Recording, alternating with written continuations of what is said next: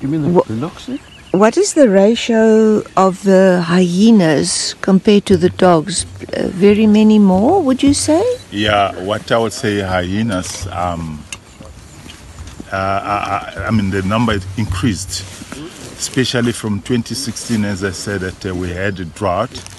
So the hyenas, they had a very good time while they were always fed from those dead buffaloes. They were dying all around. And as you know, well-fed animal, even reproduction, it's going to be more successful. Yes. So, yeah, and one other thing, looking at the population of the lions, it declined, so that it's giving the chances of the hyenas to increase, because no one's shooting hyenas other than the lions.